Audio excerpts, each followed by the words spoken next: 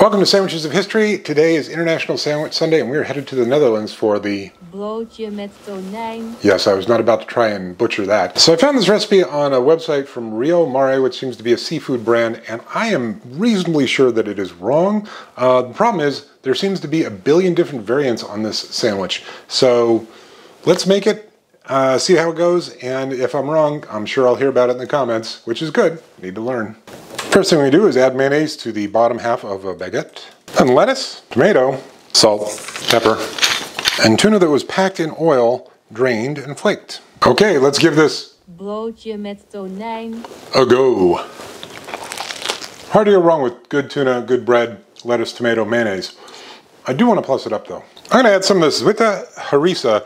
It's got garlic, sun-dried chilies, extra virgin olive oil, spices. Okay, let's give this Broodje met tonijn plussed up with the sandwich harissa a go.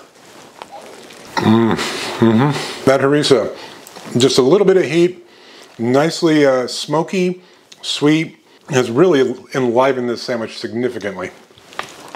Well, I have to say, the original Broodje met tonijn was tasty. It was good. I'm going to go ahead and give that a good 7. Plussed up with the sandwich harissa, man, that's like an 8.5 right now. That is so complex and delicious. Still getting all the freshness from the tomato and the lettuce.